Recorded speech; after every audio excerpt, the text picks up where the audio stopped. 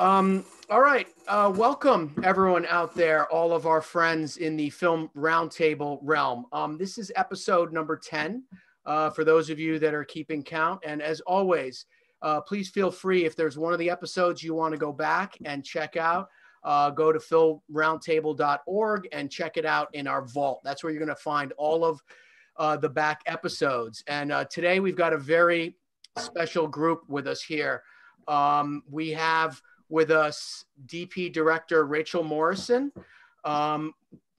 She hates that. She doesn't like that type of introduction, but it's true. Everyone, you're gonna have to get used to it, Rachel. Or is it director DP? Which one's first? Definitely DP first. Always DP first. We love your soul. We also have with us Natasha Braier, DP Natasha Braier, and we have Greig Fraser as well, coming to us from London. So that's why we have two people on the West Coast and Greig coming to us from London. We want to give you guys a little virtual applause since we know that there's people out there clapping for you guys, but you can't hear it. Now, always, everyone, before we begin, for those of you that follow us, we always, because these conversations all started as we've all come together under the COVID lockdown umbrella, even though some of us are still going back to work, it's still very important to discuss that aspect of it. So as everyone knows, we discussed the numbers. So we're currently at 750,000 worldwide deaths since this lockdown began. And of those, 166,000 are in the United States alone. And also, the other thing we also like to discuss is the fact that we know that there's a lot of still social unrest going on in countries around the world, in cities around the world, and in major cities in the United States. So we'd like to honor all of our Black and Brown brothers and sisters, as well as our First Nation brothers and sisters, whose lives have been taken by the hands of police brutality and any and all other senseless acts of violence here and around the world. So if every one of you can just join us, please, let's just have a virtual moment of silence. Thank you.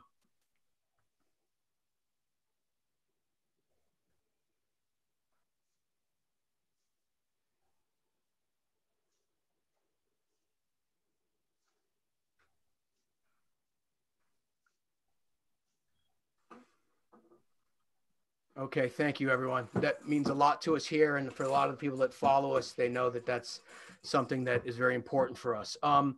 So today, we're going to get into a little bit of a deep dive with these three talented filmmakers about certain things that are kind of becoming more relevant in a lot of our minds now. And this is the work-life balance, which maybe wasn't very important to a lot of us before the lockdown happened. It probably was, but in the back of our minds, and since the lockdown has happened and we're all starting to go back to work, we've a lot of us have been operating with a little bit of a different sensibility in terms of, hey, how do we want to go back to work? Or maybe what is it that we have learned? One of the things that we've talked about before is that as our industry as a whole, it hasn't been since 1918 during the last pandemic, iced our whole industry for almost a year as it's done now. And not only that, it also created the studio system because all of the movie theaters kind of went out of business, and then they got bought up by the studio systems, by the studios at the time. And that was the birth of the studio system as we know it. So these cyclical events that occur in our business force change upon us, whether we like it or not. And a lot of us now are in a position to maybe seek something different, something better. And I know all three of you were in maybe some different stages of preparing projects before this lockdown occurred. And I'm curious, Rachel, with you first, as your creative energy and your creative force, as you were taken away from the project that you were prepping. And for those that don't know, it was Rachel's directorial debut. She was on the cusp of starting the shoot. What were some of the things that you learned or went through your mind as you're forced to be home initially? We'd actually started shooting, which is crazy. We were 2 days in out of 41. And, one of the things for me, first and foremost, to reckon with was how to get back to my family. Because my family had come for some of prep and they had gone home. So when this all went down, initially it was actually Universal sort of tasked us. We were in Toronto. And so they tasked us to make the determination about, whether to shut down, when to shut down, all of that, and basically said they would support us. But because they weren't on the ground in Toronto, they had no way to gauge. And for me, it just came down to, it became very clear that we weren't going to be able to get through the movie. And what I didn't want to happen was to push it so far that I somehow got shut out away from my family. And I think that was a lot of people who were shooting abroad, their biggest concern was, how do I get home to the people that I love? So that was certainly like first and foremost. And now I think what we're seeing, and this is where it gets really tricky, is for those of us who are talking about going back, there are a lot of places that will issue business permits internationally, will issue business permits for the DP or for the people who are on the set, but they won't actually let your family come with you. So that's a whole new world order that I don't know what that's gonna look like. For me in life, I've always been an advocate of trying to find ways to, incorporate family and have my family come with me to set. So I don't know. Anyway, I'm rambling. I heard about a production going in Hungary soon that they've not allowed anybody else with. So obviously no family, no friends, no entourage, no assistants. But it's a big show. I think it's a Nick Cage film. So you're right. They're doing that. They're forcing people to travel without family and stuff, which is almost torturous, really, isn't it? It's almost not, well. Yeah, I mean, one of my dear friends literally had to turn down 2 jobs because he wasn't allowed to bring his family on either of them. One was in Australia and one was in Canada. And so he's not working rather than leave his family behind. Who's stopping that? Is Australia? Is the other countries stopping it, or is the studio stopping it? No, I think countries aren't doing visas. I think it's the countries. Yeah, I think you can only get in on a work visa. That's a difficult thing. I mean, once they start to tell us that our significant others or our families can't, come with us, I mean, that becomes, a whole nother layer of, trying to understand for all of us going back now. I mean, obviously there's safety concerns, but there's also, as we've all learned, from being home or not working as much in this time period, how some of those small things, how important they are and how much we've missed those things. And I know personally for myself, I've been on the road so much of the last 5 years, I've barely seen my teenage children, grow up. I just visit from time to time, so, I mean, I'm curious. I mean, Greig, from your standpoint, because you're actually back now prepping overseas, right? Are you allowed to have any of your family come with you over there where you are in London?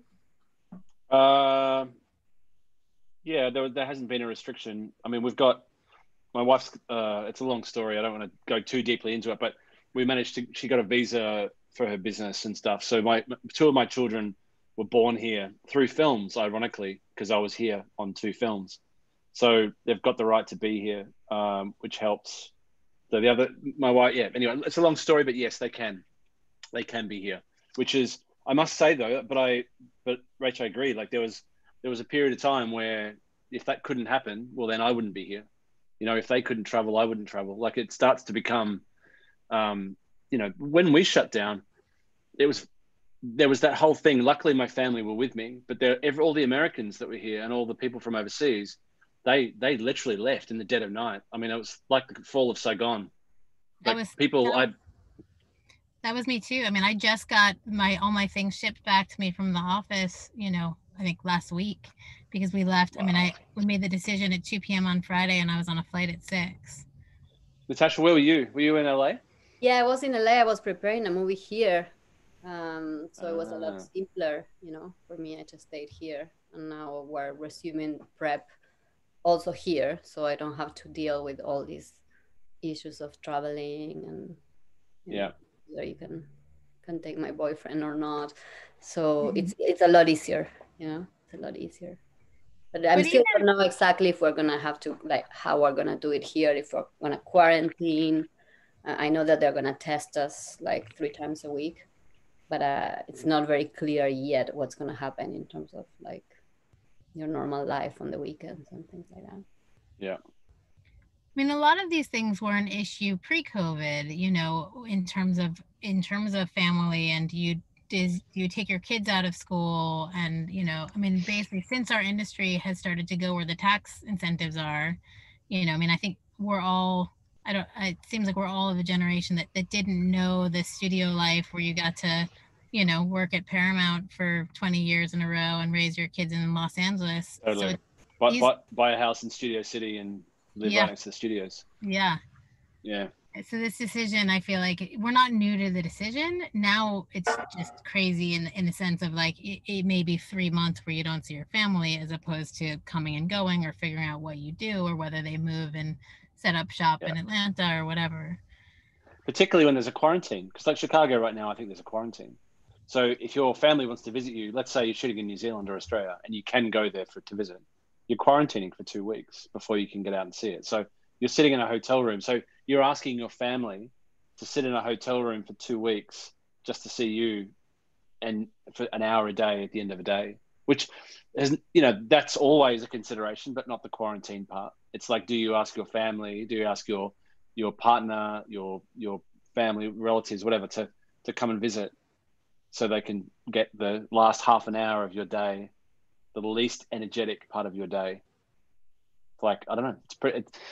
It's a debate, isn't it? Because if they're in a place that's not good for them, doesn't work for them, then what's the point? I mean, thankfully, big cities help though, don't they? Like if you're in sort of smaller regional areas, even though they've got their own charm, it's like, do they have their own charm for a 2-year-old? Like, does a 2-year-old really want to, you know, explore downtown Pittsburgh? It's a valid point, and I'll tell you from firsthand knowledge. I mean, my kids are now late teenagers, and I rarely took them on the road. I mean, they would come and visit, you know, when I was at other places for a week or 10 days. But you know, and it was very painful on me, to be honest with you, as I look back upon it. I'm realizing that there was a lot of their growth that I wasn't around for. But I took the mindset that it was better maybe for them, for me to not take them out of their element and do, as you said, as in our positions, how much time of our quality time can we really give? Like, you know, working as DPs or as a first AD, it's like, we're all in, like, you know, we're not just the 12 hours, but the mental space after that. I mean, that's what this business has done to us in our positions, right? Is like, we have to be, you know, all in 5 days a week in order to be at the top of our game. And that does take a toll on our families, even if we are able to bring them, or we make the decision not to bring them, and our significant others, and, you know, whatever our extended family unit is. And this is just how the business has been. And, you know, one of the things that we're chit-chatting about a little bit before going on here is, you know, coming out of this now, the ability to change that. There has been a lot of conversation about controlling the work hours, about trying to stay within the French hour system of working 10-hour days. So a lot of us have free time after that. And the impetus right now is for health, but there's a lot of people that want that to extend further and start to become a mandate. Yeah.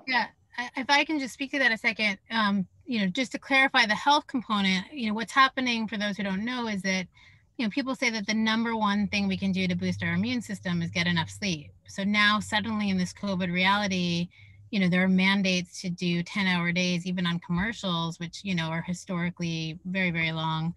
And it's amazing. It's great. And it's what a lot of people, I think, specifically parents in the industry, have been advocating for a long time. I did it for the first time on Black Panther. You know, Marvel got hip to this, I think, long before any of this, because, you know, their wardrobe and costume and makeup changes are so big that the time that you lose when you stand down for lunch is like, you know, you gain that just by the way that a 10-hour day works. For those who don't know, is you do 10 hours straight, and you sort of have a rotating crew meal, which if you're in the camera department or the first AD, you probably never see, but everybody else hopefully finds, you know, a moment to eat. And it's the difference between, you know, 10 hours of straight time, and you really have to hold it to 10, or, you know, on a 12-hour day, you're then adding another hour for lunch. So it's really 13. And then once you're in 13s, it's like you're doing 14s, and it's a world of difference. And so, you know, on Panther, I know Ryan struggled a little bit at first, just because you sacrifice the, like, sitting down at lunch and strategizing over a game plan for the second half of the day. There's sort of no downtime, but it is so worthwhile as a parent, and I'm sure Ryan now as a parent is going to be so grateful for the 10-hour day, because you get to see your kid on one end, either morning or at night, versus on a 13 or 14, you could go an entire Monday through Friday work week and never see a small child. Yeah, no, it's absolutely something that, we hope sticks, and goes forward. I mean, Natasha, what's your experience with that? Have you, I mean, obviously in South America, when you were first coming up, was in terms of the work days, because I've worked a little bit in Argentina and Brazil, where they keep it within the 10 scape. Did you grow up in that system mainly when you're starting out?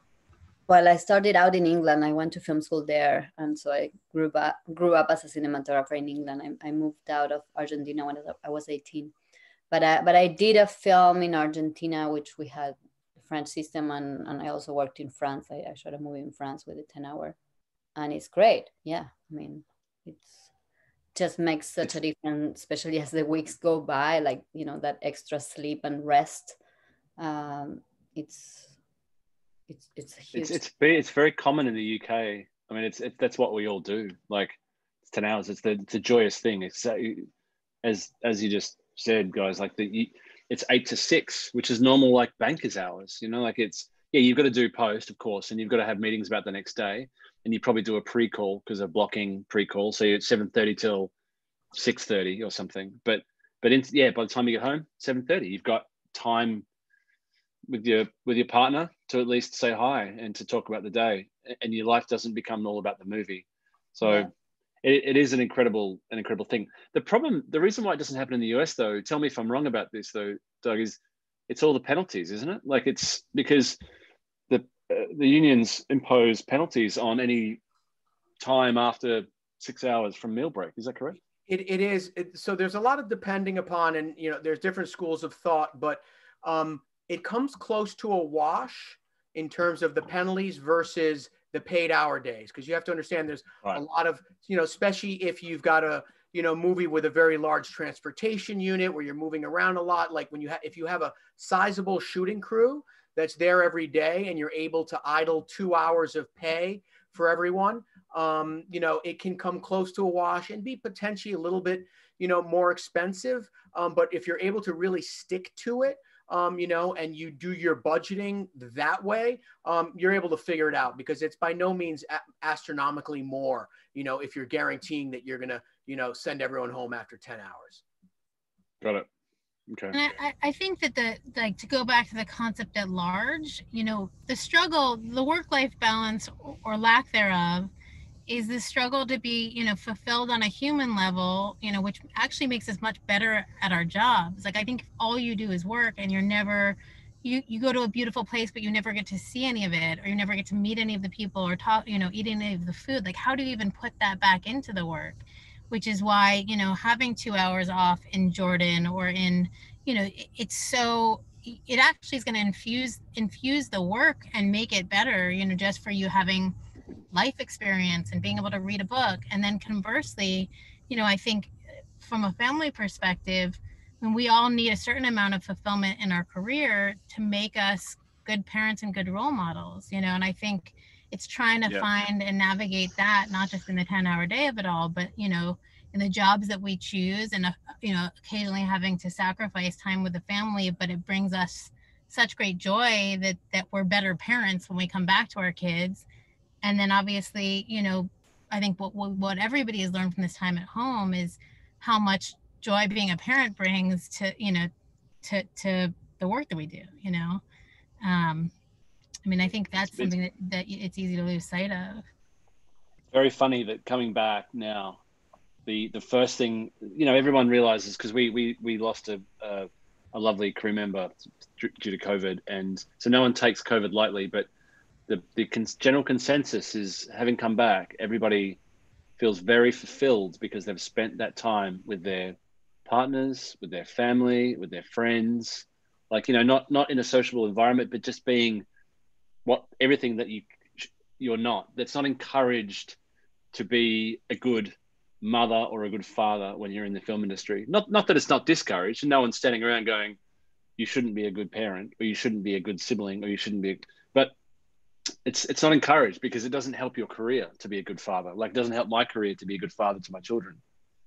You know, but having spent the time, the overwhelming reaction for everybody that I've spoken to is like, I loved spending that time with the kids.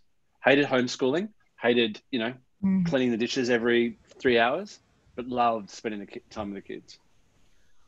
Well, that's the and thing. The partners.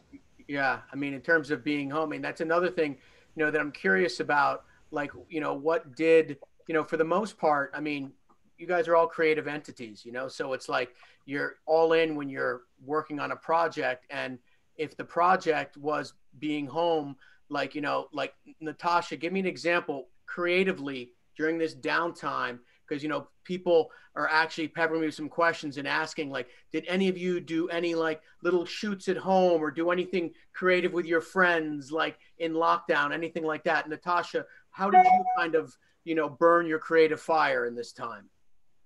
Yeah, it's really interesting. You know, I really took the time for resting and nurturing, you know, everything that you guys were just talking about before. I don't have kids. So for me, it wasn't about spending a lot more time with my kids. I mean, I spend a lot of time with my boyfriend, which I usually don't have that time either. But I think there was also, you know, I have a lot of friends that were totally alone, you know, they didn't even have a partner, and they spend that time with themselves. And I think what I get, like as the common denominator for everyone, is that it was a time of nurturing, you know, like resting and recharging your batteries and nurturing. And you could nurture, you know, on a family level, on a relationship level, and on a personal level. And for me, it was like the first month, it was just like sleeping and eating healthy and resting, and I couldn't do anything else. I was just really overwhelmed. Wow. Everything, I was The just opposite of what I did. Yeah. eating unhealthy and not sleeping.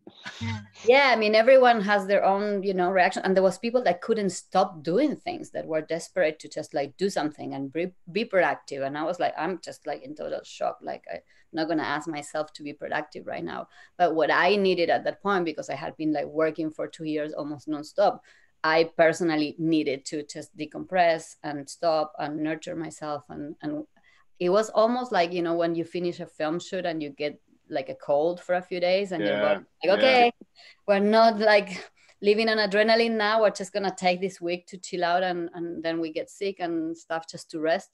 For me, it was a bit like that, but it was like a 20 years, you know, non-stop.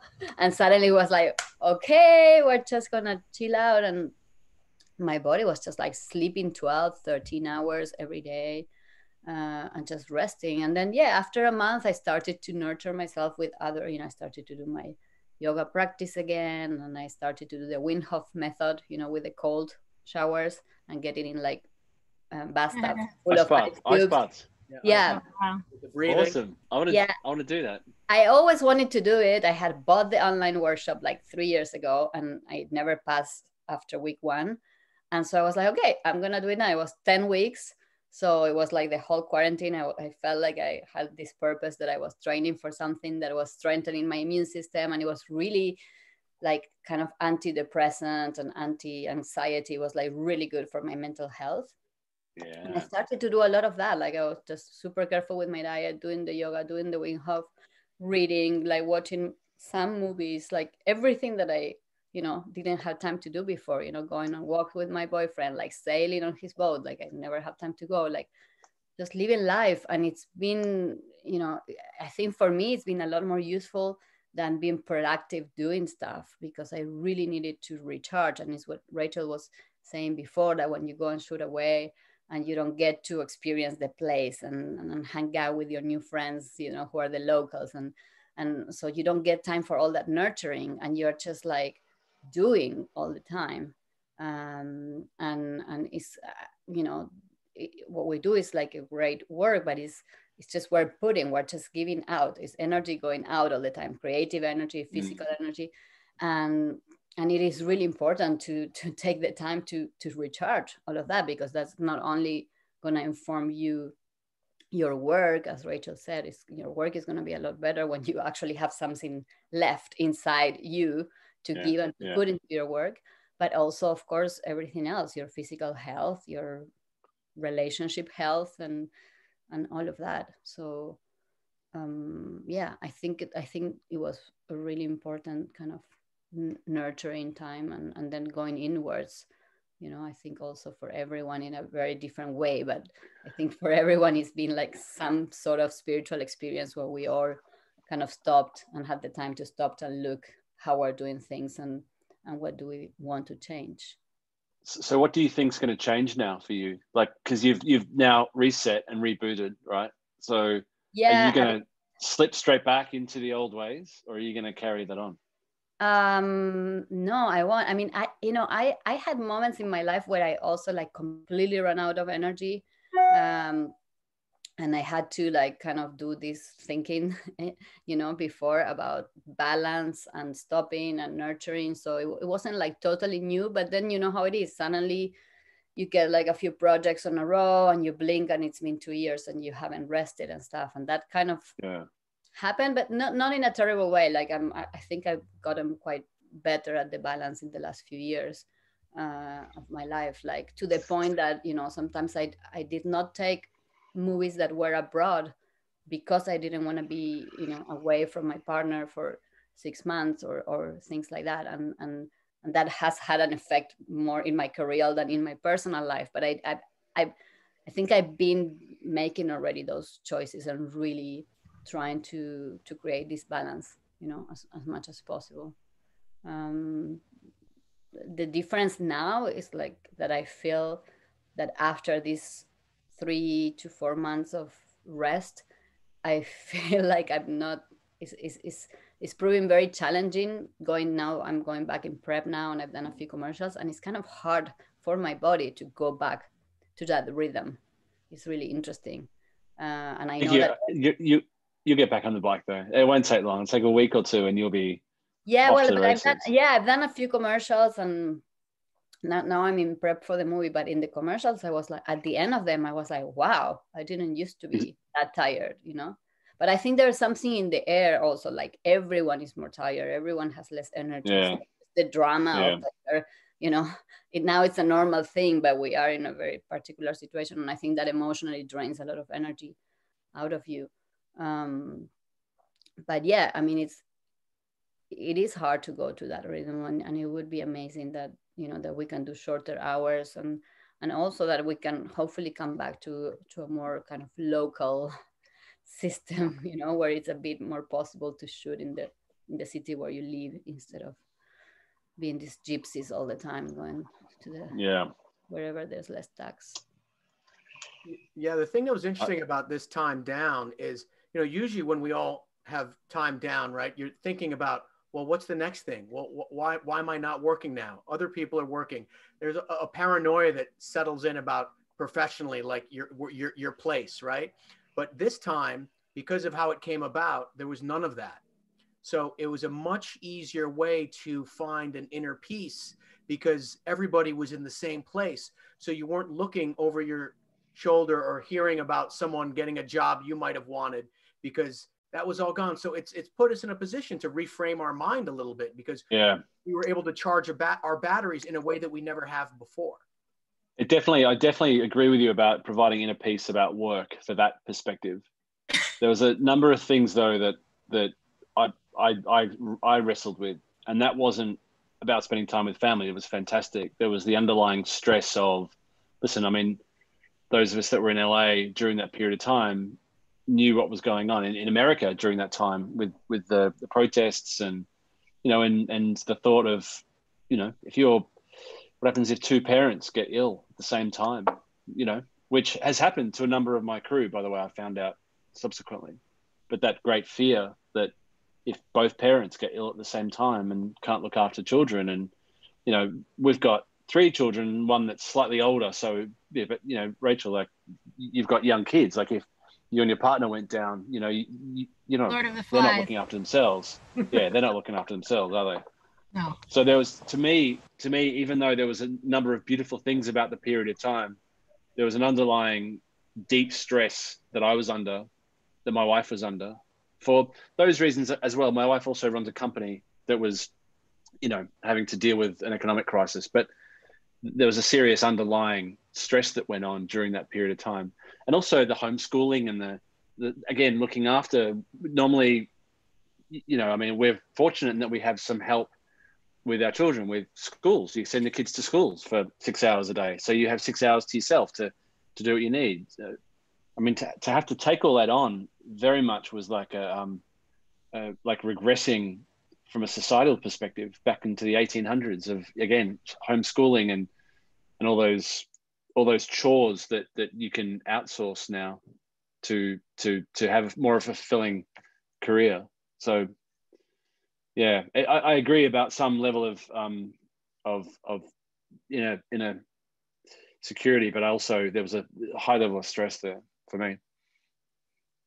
Me, you know, I went from, this was the first project that I've done that my family wasn't going to be there with me for the whole time. So I went from full on directing mode. It was actually like the first time in 5 years where I haven't, you know, where I was actually, I'd sort of, the parenting thing was I was doing from the distance. You know, Greg, I think you've done a bunch of shoots where you were abroad and just fully focused on the shoot, but, you know, not, you know, obviously you see your family when they come to visit. But I was in it. And then overnight, I mean, in that 4-hour window from shutting down at 2 to getting on a plane at 6, I was full-time mom to 2 kids who hadn't seen me for a month. So I didn't even have time to process it. And I think that was actually really traumatic for me. Like, I mean, I don't know that having time to process would have made much difference to the trauma. It was traumatic for everybody. You know, our world is never going to be the same again. And then, you know, and then you add George Floyd and everything else to the mix, and you just, it's like crippling emotionally. But, you know, it's also, you're crippled emotionally, and you still have to be present as a parent 24/7, which, you know, I think to a partner too, if you have a boyfriend, you know, you can't be, I guess it's different with young kids, you know, and this is something, I mean, I think even on a pre-COVID film life, you know, the balance is tricky because it's like for every, you know, 50 hours you're at work, you come home to a parent who's like, okay, it's your turn now. And literally you have no me time. Like that doesn't exist. You know, I think one thing that I've had to wrestle with, you know, I'm a big advocate for if you want to have a family, and it's not for everybody. And I don't, you know, think that everybody needs this in their lives, but if you do, there's going to be a sacrifice. And for now, it feels like the sacrifice is me time. You're either professionally all in, or you're, you know, all in as a parent, and you just, I don't even know the meaning of sort of self-care. And that didn't really change it for COVID because you didn't have help. You're just, it's full on all the time. Which I think is highlighted beautifully by the fact that you're sitting in your own car outside of Starbucks to try and get peace and quiet, and no one screaming or opening a door to try and ask you for lunch or something. Yeah, no, I told these guys why I'm always in my car on these, and it's because I can't get anything done at home. I've become very good, savvy of where I can get free Wi-Fi, and you know, this is my home office. I can relate to that highly, because my home office was the Whole Foods near my house. And, you know, I put the seat back, and I'd often get in trouble from the security, but eventually they learned that I was okay. They'd walk past, they wouldn't mark my tire, give them a wave. But it's funny because the thing is that when you've got storyboard from Batman, and you're like, this is my license to be here. But the thing that the thing that actually tipped it over the edge for us was, there was a time, you know, once you start having children, all of your own stuff starts getting into drawers lower and lower and lower in the cabinets, and eventually, when you have a number of children, they go under the house. So one day, I had nothing in the house. I was under the house looking through my stuff, and I'm hearing screams from above and banging. I'm hearing plates hit the ground, and I found a little bit of solitude in my crawl space under my house, like lying on my stomach like a snake, going through all my old books and boxes and stuff. And I realized that me finding solitude under my house in the crawl space with the spiders, it was time to figure out how to actually balance that. And that was when I then moved to the car. in the Whole Foods car park. It was that was a step up for me. Can you guys get an office room in the house? They have so many rooms in these American houses. I have an office. That was actually one of the things that got done just in time for COVID. I have an office under the house, but I literally hear, you know, footsteps and crying and screams. Yeah. Punches. And also the fact of the matter is if your partner knows you're at home, there's always that like, hey, can you just help me for 1 second? Or, hey, you know, are you busy right now? And it's like, it's not the same as just removing yourself from the equation altogether. Yeah. So I have an office collecting dust because it's just still not practical. That's amazing. It's, you know, all these people out there who follow us and listen in, tuning in to understand that, you know, that some of the major creative forces in Hollywood are forced to work out of their cars. It's I think this is a serious learning lesson for all of us. And the working in your car for me was a step up from where it was previously. So yeah. But it's all good though, because ultimately, like, you're doing that because of the choice that you made then to have children in that case, or, you know, so it's all good. It's just frustrating. Feel so fortunate to have that choice. You know, I think that's right. One of the things that I have learned from, you know, from being, you know, kind of not by choice, but becoming a bit more of a public figure is like how many people felt like they could not make that choice. Like I know so many women who chose not to have kids because they didn't feel like they were able to have both career and children. You know, and probably men too, but certainly as mothers, there was sort of a real catch-22, or, you know, people, you couldn't, I mean, people had to hide pregnancies, hide family lives to, you know, and all of these things. And it's like, I feel so fortunate to, you know, to not have that be the case, but the sacrifice comes somewhere. And in my case, it's lack of sleep and lack of self-care, but the rest is great. You know, but you're right though. Like that's always been really odd to me, that something that's so natural, or no, something that is a natural thing can be seen as a handicap. So, you know what I mean? Like in the process, like someone's pregnant, well, why can't they do the job? I mean, to me, it's always astounds me why, but that's just how it's been, right? Not to say it's good, it's just how it's been. So it's great to see, you know, you guys with a camera on your shoulder and a pregnant belly to go, you know what? They're not mutually exclusive. You can do both of them at the same time. And actually, in some ways, you could do a better job because you're seeing the world differently. You know, as a pregnant woman, you're doing the job differently than if you weren't. Maybe, yeah. Yeah, I mean, there's a level of subjectivity and experience we bring to everything. But yeah, I mean, it's still tricky. Like, you know, I don't know. How long were you away on Dune? About 6 to 7 months. See, I don't know that I could ever do that. And I, you know, some of it is my own, you know, I don't know that I could personally be separated from my family that long, but I also, I mean, you know, society is so judgmental still. You know, how as a mom can you leave your kids for 7 months? You know, and that I will always have, you know, we will always, you know, I there are many projects that would I've loved to shoot, you know, something that was that big and that scopy, and, you know, fuck yeah. But is that realistic for me? Who knows, you know?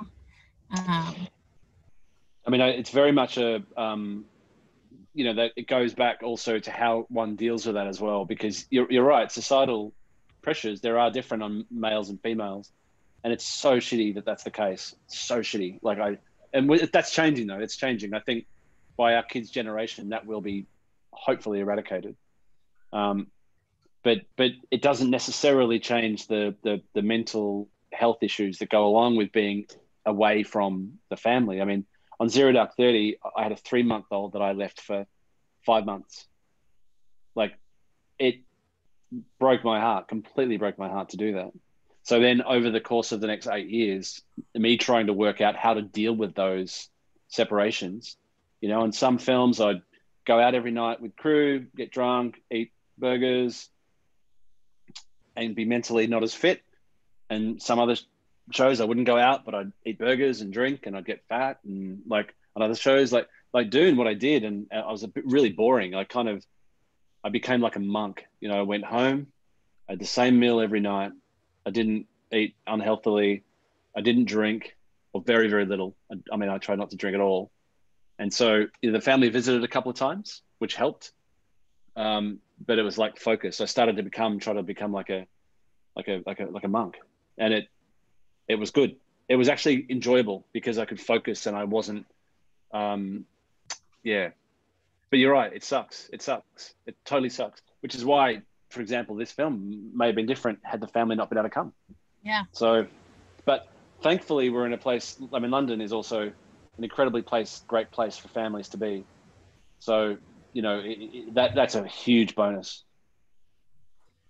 Well, you know what? Something I find interesting is because I mean, we all remember starting out when we were very early in our career, and I think this has started to change. But there are so many of the elders within the industry you'd look at, and they had 2 or 3 families. They were on their second or third family, significant others, this, that, and the other, because it just the business was so immersive, and they weren't trying to protect themselves as we all are with our partners and our family, so that it was very easy just to cast aside and be like, okay, that didn't work out. And then you'll find something else. And, you know, it's a lot of work that we have to put in it being in this business and trying to hold the fabric of, you know, our loved ones together in all different areas. Yeah. I just remember always being like, oh, I don't want to be like that guy with like 3 different wives and 4 or 5 different kids. He never did. I'll tell you a funny story. When I was at Camerimage for, I think it was Fruitvale, so it was like 2012, 2013, my wife and I were starting to talk about kids at the time, and, you know, and we were working on a relationship, which always, look, I don't know if anybody in this industry, I mean, it is difficult, kids aside, it's like, it's difficult to maintain a relationship. It's so hard to navigate people's, you know, varying levels of devotion to their careers, and like whether there's competition there and the time that's spent apart, and re-entry when you come home after you've been gone for a long time, and sort of you've been the boss on set and your, you know, partner has been the boss on home, like all of these things. But so my wife was like, well, show me some examples of DPs who, you know, who figured it out. Like, what's it going to look like? And so everybody else at Camerimage talking about, you know, the latest cameras and the latest lenses and movies, and I'm going up to every DP, like, you know, at a level that I aspire to, and ask what their family life is like. And literally, this is the depressing part, there was not one example that I could come back with. Like, everybody was on third marriage, kids that weren't talking to them, lives they wish they had lived differently. Now, you know, it's evolved a little. I think Caleb Deschanel has done it really well. He might be the only one that I know, you know, that of that generation who, you know, and he only took movies in LA while his kids were growing up, and his kids seem to have done, you know, everybody, I mean, I have no idea what goes on behind the scenes. I could be talking completely out of turn, but it seems like he figured it out. But every single other DP I talked to, it was a horror story, you know? So it's like, it's not easy. Nobody's selling it as easy. And also I think it has an effect on, well, yeah, I mean, it can have an effect on the children, which is the point that you just raised, where if you're away a lot, Doug, you know what I mean? Like, at what point are they, first of all, do they resent you? When you come back, Doug, you're the leader of the set, then you go and tell your 14-year-old that he can't sit on the couch like that. I mean, he's going to go and tell you to, you know, jump in the lake, right? Yeah, exactly. Like, I mean, and then you as the first AD goes, don't tell me to fuck off. Like, just go and sit, like, and say suddenly you're butting heads, right? I mean, I'm assuming so. Yeah, no, you're absolutely right. And, you know, the thing that's made my particular situation work is that my wife is the boss of the house. And what happens is, and for many years, if I get to a point where 4, 5, 6 weeks I've been home, she's like, oh, when are you going back to work? You're messing up the whole system. You can't come in here and do that or do the other. She's like, there's a system that works. You got to fall into the system. And then I learned that very early. And I'm like, okay, how's it working? Well, what kid needs a ride? Who gets picked up when? You just tell me and I'll do it. You become the assistant. Exactly. I am. And then, you know, and then the hard part for me was when because I moved out to, I live in Pennsylvania, Bucks County, Pennsylvania, between New York and Philly. So I left New York when my son was 1, and we decided that a 450 square foot apartment was no place to raise a child. But I would still do a lot of movies in New York. So, but I would essentially stay in New York during the week and come home. And I'm sure you've all experienced this. If you don't see your significant other or your children for 5 days, then you come home, then you're playing power parent for 30 hours. This is what Rachel was alluding to before. You've got no downtime, and then you're going back into the cycle, you know? So I lived that ragged life when they were little. And it's, you know, been the last 7-8 years as they've gotten bigger that I'm traveling more and more around the world. But I pretty much, and you're absolutely right. You got to, you know, and I think that's where the destruction of the family fabric comes into play, is that if we don't understand how to put the puzzle together with our significant others, right? How every puzzle is going to be a little bit different, but how do we play that rather than trying to force the pieces? Natasha, is your partner in the industry? He's an actor, but he has other jobs because he is not acting all the time. So it's like 50% human being, 50% film industry creature. Yeah, but for me, so like, how do you deal with that? Because the thing is that, like you said before, that you didn't necessarily take jobs away because of your partner. Yeah, so, well, not this is like my current partner. Not some of them were, you know, for previous partners, but yeah, like, you know, after, you know, 2 big relationships, 1 official divorce. When I got into the ASC, I was like, wow, I only have 1 divorce. Like, am I allowed to be here? You know? But yeah, I think, you know, with life, you start to learn, and yes, it's like the industry makes it very difficult, but you also start to learn, you know, what's your part in it, and what you can do to give it a better chance.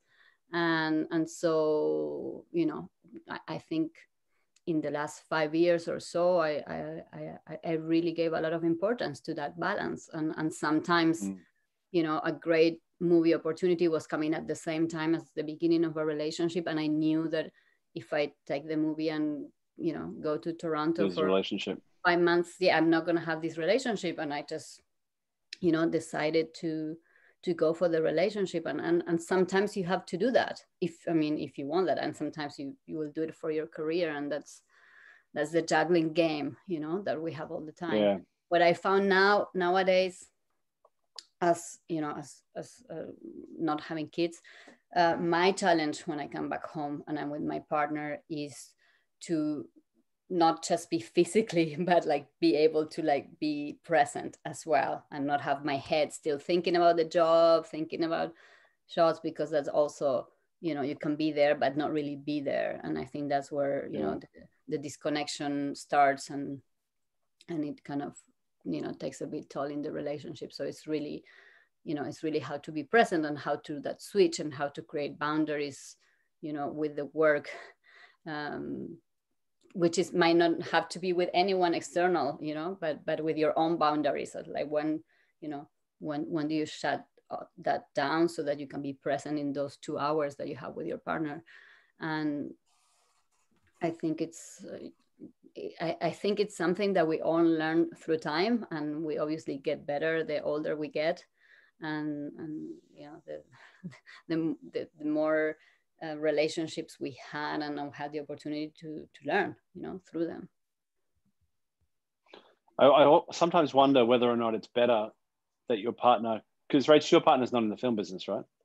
Not anymore. You know, she dabbled in it earlier in her career, and it kind of wasn't for her. So yeah. That's good. I think that's better. My partner used to be a costume designer. That's where I met her, on a set. She was the costume designer, and she quite smartly decided to get out of it very early, which I thought I think helped us, because if you then suddenly have 2 people trying to do what we do and navigate those times away, that could be a disaster. I imagine it could be a disaster.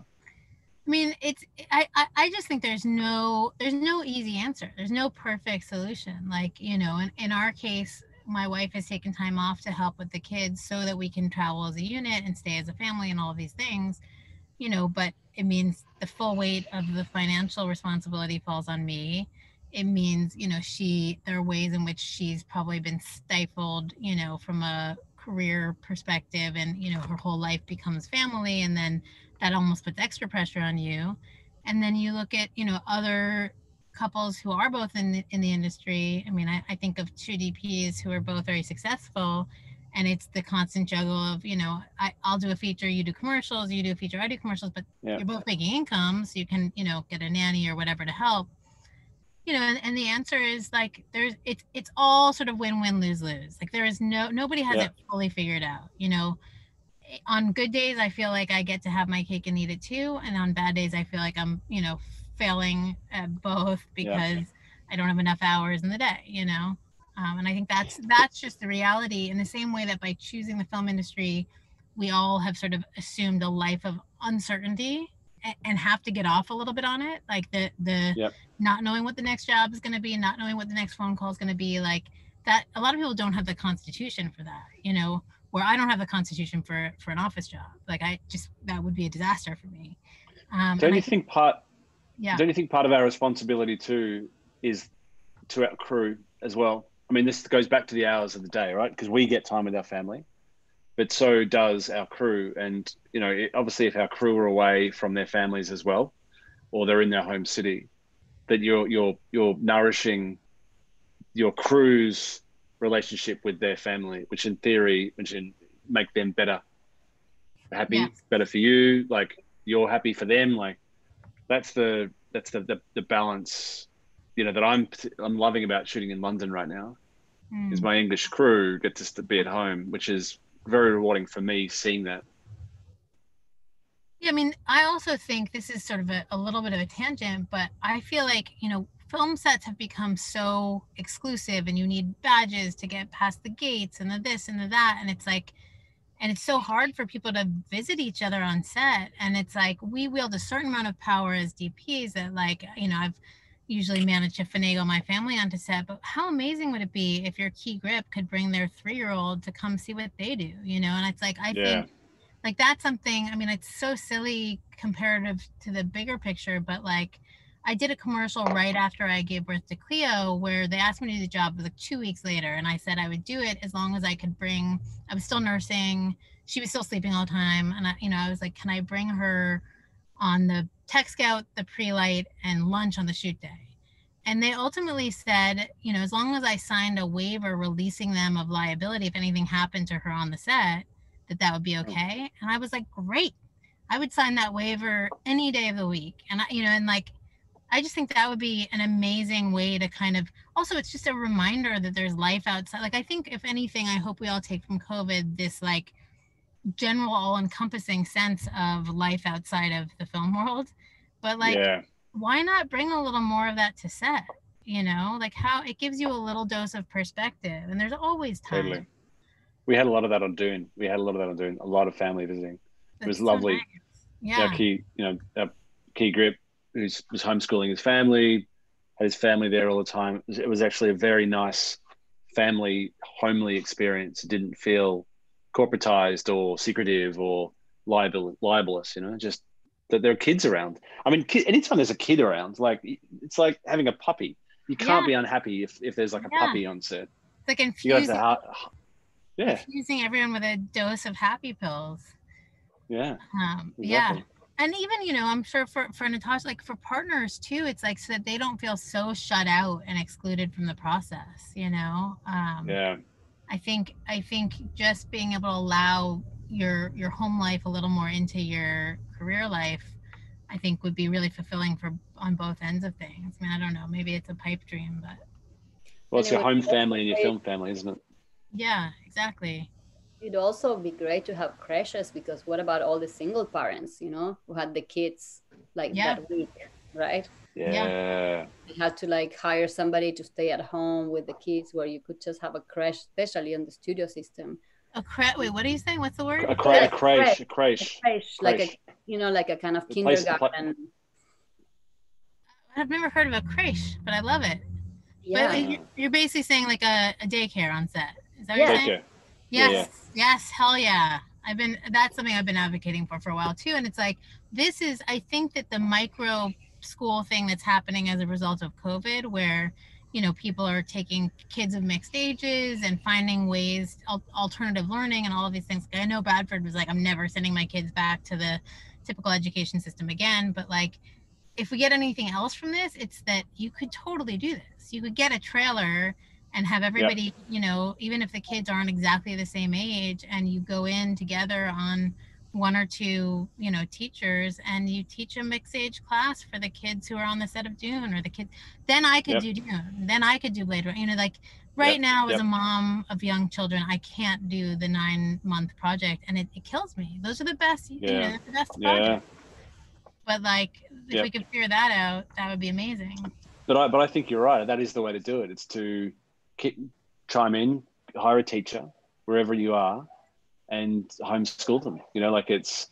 I think Warner Brothers in London, I think, is starting up daycare for that exact reason. I don't know if it's an educational thing or. Well, I know a DP in. You need a second unit DP because. Yeah, there's a DP in LA. I've forgotten his name, but I think he travels with his family to set every day in a RV, and they drive the RV, they park it behind the camera truck, and the kids are all homeschooled. Now, who they're homeschooled by is the debate, because I must say, homeschooling, I would prefer my wisdom teeth get pulled out, put back in, and then pulled out again than homeschool. So I would never ask my wife to homeschool my kids if I could avoid it, or myself. But yes, if you could hire someone who's skilled and trained at teaching, because it's such a special. I mean, it's one thing COVID's taught me is that we don't pay our teachers enough. But like, that you then hire a teacher. I mean, it's a fantastic idea. I think the model of getting them with other kids. I mean, I've heard about the. I know you're talking about. I think I worked with them. I don't remember their names, but the second unit DP who takes the kids with. But it's like they're not getting to interact with other kids, and that's, you know, one of the reasons I haven't wanted to uproot my kids at this point or do something like that is they're so social. They like, you know, they feed off of other people just like we do. And so I think, you know, a version where it's more of a mobile daycare and they can be with other kids besides, you know, the mom or the nanny or the family would for me anyway, be preferable. Yeah. Well, I mean, these are the times now, right? That this is what everyone's talking about, like these things that we're learning and experiencing and thinking about, like coming out in this change of how we're going back to business, to start to collectively talk about these things and, you know, potentially institute some changes. I mean, this is what this is all about. And these are what a lot of these conversations we've been having are about, is like, what do we want to see change? How can we, you know, and we talk about the balance of work life, but we could make the work-life balance so much better if we're able to transition some of that life to set, as we're talking about now, you know, not just for ourselves, but as department heads, we speak for a lot of people under us that we could help lead the charge, you know. And this is the thing. It only takes a handful of the people with the power on set, the producer, you know, the DP, the AD, the director, to say like, okay, let's do it like this. And then, you know, what happens? It's done like that, you know? Yeah. So it's really about having these conversations more now, is making people understand within the industry that these are real thoughts and concerns that we're all having as vital people to this industry, about how to make our loved ones, you know, make ourselves better artists and workers by having our loved ones be part of our process sometimes. Yeah. Agreed. You know, this is something that we've gone over through this with Bradford. As you said before, Bradford, I've had several discussions with him about it, and he's very, you know, he's advocating a big social change in terms of, you know, how we run the idea of creating the set environment, and, you know, and people being able to interact with their families, not just at home, and this is something that we've all learned in this downtime. Like, we're talking about the idea of like, what have we all learned or experienced that we never experienced before? And I think what we're all drinking from the cup, that we know how to be better people in general, if we and more fulfilled human beings, if we have this different aspect of our relationships and our families around us. Yeah. And I think you're right though. If it takes people to go, well, this is the way we want to do it. So, you know, I say that, Tasha says that, Rachel, like everyone says, this is the way we want to do it, and this is what we want to do. It will take a little bit of organization, because it means that whatever show you're on, if you're trying to homeschool, again, you should try and group some kids together from the crew that are approximately the same ages, But this is a great time to induce that, because it would be the most COVID safe option, actually. You know, that everyone's it would be. in one community, and this all these kids that everyone is going back to every day. Like they're all together, they're not going and seeing other kids, and it's actually a great moment to make it happen and then just keep it. Yeah, I mean, I think the problem. I think we're gonna. Sorry. Well, no, the problem, though, you're right, though. But if you wanted to do that at a studio, then suddenly there's a whole liability issue with studios, and so. But yeah, you're off-site. It's a great time. But that's what we're dealing with, even with the COVID of it all, right? Is like the waiver. Well, you know, like it's all about liability. That's all they think about is liability, and it's like, okay, so then come up with some crazy form where we sign every possible liability waiver that you need, you know, for the assurance that, like, I would do that in a heartbeat. Like in a heartbeat, if it meant that my kids could be on set or could, you know, I think most people would. So I don't know. Yeah, let's figure it. Somebody who's got the legal jargon figured out, draft something up. Let's pitch Figure it out. Yeah. That's always the case, isn't it?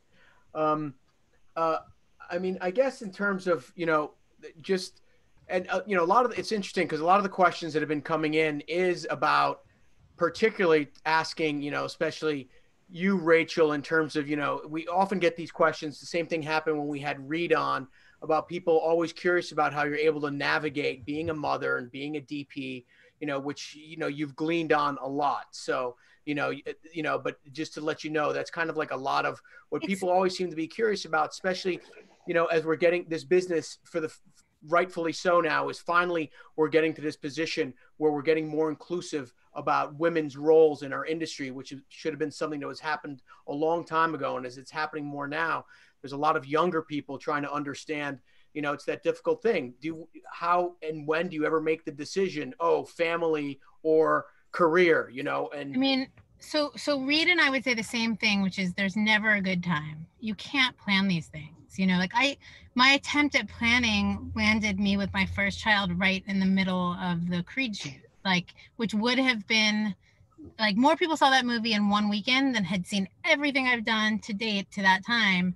And literally, like, Ryan called me to tell me we were shooting from January to March, and I think I went silent, and he was like, sis, don't say it. He's like, you're pregnant. I was due in February. And that was an attempt to plan.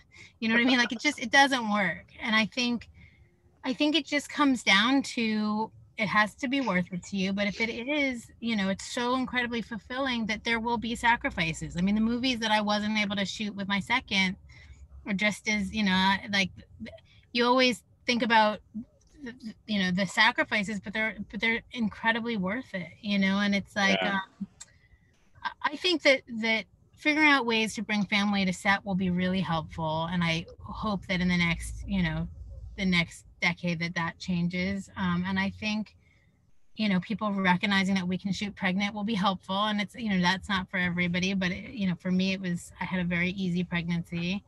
And then, you know, quite honestly, I think in the more heteronormative version, men stepping up and doing more of the heavy lifting at home will help a lot of women have the careers they want. You know, I think there's as much as I would be judged for, you know, in society, as much as I would be judged for leaving and doing 9 months on the road away from my kid, or leaving my 3-month-old at home while I shot Zero Dark 30, which God knows, you know, that movie would be worth it, but like, fuck, as much as that's a double standard for me, conversely, you know, I know women whose husbands are stay-at-home dads, and they're made to feel emasculated by society, by, you know, and it's like, we have to get to a place where men can step it up and not feel any kind of shame for doing so, you know, and not be made to feel shame for doing so. Like, it has to, roles need to even out.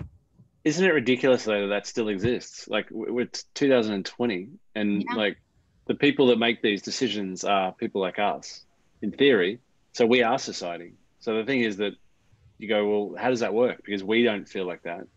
So how does society, if it's made up by people like us, feel like that? It's some ingrained, ridiculous. Yeah, I mean, it starts blowback to the past. Yeah, it's crazy.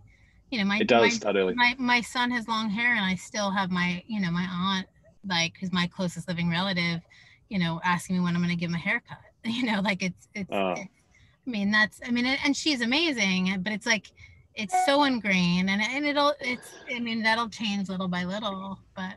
No, it's really funny though, because you're right. I don't know why it's ingrained. I don't know how it's ingrained, but I remember one of my kids said something to my wife about the fact that I earn the money, that she doesn't earn the money. And my wife went, I beg your pardon? Do you want to see do you want to look at our accounts? Like, Right. And then she told me about it. And I was like mortified that one of our children would make an association with me over money rather than my wife. Now, my wife, probably because she spends more time at home working in her office and locked and, you know, like, but she's more present than I am. Perhaps it's that, I don't know. Maybe it's just because I'm more working away from home. But the fact that one of my male children, I don't know, it doesn't matter if it was male or female, but I don't know if it was male, but they assumed that she made less money. I made more money than my wife. Like, Yeah, it would insane assumption based on no real fact. Yeah, it's real. I mean, we're making strides and we're doing it exponentially, but it's, you know, we have a long way to go. I mean, you know, you look at this country and you're like, fuck, we have a much longer way to go than I think any of us even realized, you know, on every level. But sorry, Doug, just to go back to your question, there's never a good time, so you just have to go for it. You have to stay true to yourself. And, you know, kids aside, like relationships, same thing, to Natasha's point. I mean, I can't tell you how many failed relationships I had because of this career before I even got into the family of it all. You know, it's like you have to find the balance that feels, where you feel like you're getting your needs met on both ends, but at the same time, you're gonna, you know, also feel like a failure all the time. And, you know, like those needs, there's just not enough hours in the day. The answer is that even for those of us who manage to kind of find a balance, there is no real balance. No, that's a great way of putting it. And it's like that with anything in life, right? There's never, you know, you can say, oh, you know, buying a house or there's never a right time. It's just like things get done, or they happen, you know, or they don't happen, or you just force them to happen. You know, it's just, it's that simple. The planning of it all, as you so aptly said, you know, giving birth to a child. Were you actually in the shoot when the child was due, or? So Cleo, it's my grips. We're joking. I did a shoot on, my doctor said I was never going to make it. I did a shoot on a Sunday night and she was due on Tuesday. And, oh no, it wasn't that she was due on Tuesday. I was 4 centimeters dilated. And he was like, you're not going to make it through the weekend. And so Edu Grau was kind enough. He had just had his baby, so he was sort of already at home. He was kind enough to you know, be my backup in case something happened. And literally I called him up. I was like, you might want to keep your phone on. Like, this is, because I thought it was, she wasn't due for another 2 weeks. So I thought that I had some time. And then I went in on a Friday and I was dilated. But we were shooting in a water tank. So my grips were like, worst comes to worst, we'll just throw you in and you can have a water birth. And then I gave birth 36 hours later. Oh my God. It's, yeah. There's no. It's very primal though, Rach. It's very primal because your body and your spirit went, I got to do that, and then I can do that, and then I'm done. Totally. Yeah. It's amazing, and your body does know. I mean, the same way you get sick after a shoot, you will hold out for 4 months, and like 24 hours after you call wrap, you're like in bed. You know, your body knows in a weird way. Well, that was like exactly, Natasha was referencing that in terms of in the beginning of going into the lockdown. And she's absolutely right. It's like, you know, it's an amazing thing, you know, and that's why, as we all feel like for some reason in this group expanded breadth of not working collectively together, how the idea of, you know, Greig, you said your situation was very hurried and stressed in a lot of ways, but I think there is a common thread of people who are able to really take a deep breath in this time and really fully charge the battery to a certain extent, you know, like that hadn't really been done before, to really fill the tank up, you know, and it's interesting in terms of, you know, because as we were saying, it's like in certain ways we are somewhat like Olympic athletes, right? It's like when you have your downtime and you're not working, you get back, you're not in the shape. It takes a little bit of while to get back in filmmaking shape. There is such a thing, which requires not only mental, but physical stamina, right? That when you take some time off, you know, you've got to get back into that shape, you know? So, you know, I mean, these are all parts of what, you know, when we talk about life balance and coming back now to work, it's like, you know, how we're all kind of just flexing our wings together as a filmmaking group, and almost like taking these first steps again as a group, like getting out there and starting it, you know. And just curious, Natasha, did you say that you are you going back to prep very soon? Yeah, we started this week. You started this week already. Okay. All right. So, and staying in Los Angeles, the project's in Los Yeah. Angeles. Yes, we have like 2 weeks in Palm Springs, the first 2 weeks in Palm Springs, where I think we're going to. That's the holy grail, Natasha. Yeah, quite quarantine. Yeah. And then You've had a couple in LA, or you've chosen films in LA. Well, that's the thing. Like, I've chosen, the last 3 ones were in LA, and it had a lot to do with personal life. You know, just feeling that I couldn't deal with, like, you know, being by myself like 5 months somewhere else, and I wanted to nurture my relationship and stay here. So, you know, but I think it's really important, you know, when we're talking about balance of life and work, it sounds like balance is like, oh, you find the magic formula to have them both. And I think the reality of the word balance in this case is that in some moments you choose over the other one. So you're not having everything. You're not having the cake and eating it. It's just like, when do you sacrifice work in order to protect family, and when you sacrifice family in order to protect work? And every situation is different, and it's on a day-to-day basis.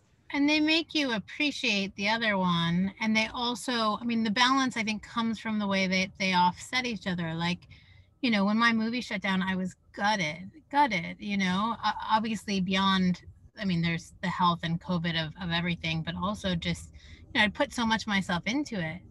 But then if I look back at the past 3 or 4 months, like in this time, my son has learned to read, my son has learned to ride a bike, and my son has learned to swim. And I was there for all of it. I was integral. Yeah. And like, and I think about, you know, so it's like you balance each other in the same way, like highs make you appreciate lows and lows make you appreciate highs. Like, they offset one another. They give you perspective, you know. I'm sure like when you lose a film that you really wanted to do, but then you gain a, you know, trip away with your boyfriend, like, things happen for reasons in weird ways too.